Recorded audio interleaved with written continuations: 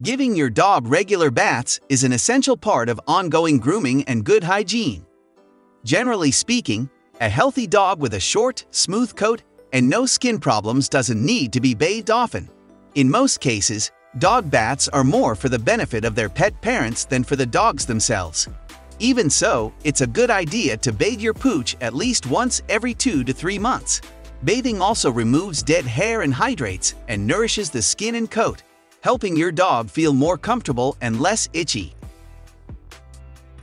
Here we discuss how to bathe a dog properly. Before starting the video, be sure to smash the like button and subscribe to never miss out on any of our videos.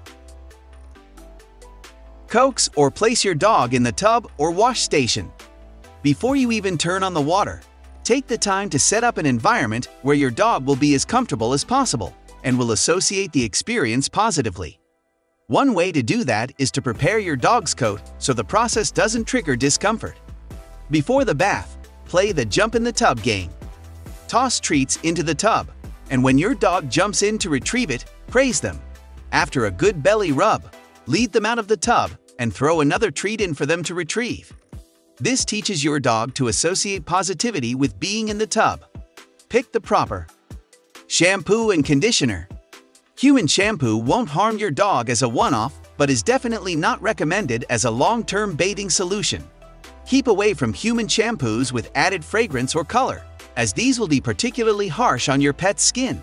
Dogs need their own shampoo because their skin needs are different from those of human skin. Use aloe vera and oatmeal shampoo that hunts down dry, itchy, and flaky skin while leaving a pleasant pina colada scent. Made with natural ingredients and Furminator-like features, this shampoo is perfect for dogs with short double coats. Must dilute the shampoo with water. After shampooing your dog, putting on a conditioner is the next important step. Conditioner rehydrates the skin as well as closes up all the cells on the outside part of the hair shaft itself. Washing the dog's face. Washing your dog's head is one of the trickiest parts of the dog bathing process. You don't want to get soap or water in sensitive areas like your dog's ears, nose, and eyes. We recommend you save this part for the end of the bath and suggest using a washcloth to clean your pet's face. Rinse well until there is no more product on the fur. Don't shorten the rinsing time. It's really important to rinse all the soap and residue off your dog, which can take some time with a long or densely coated animal. Shampoo that dries on your dog's coat or skin can be irritating, and it will also get dirty and matted in a hurry. Post-bath.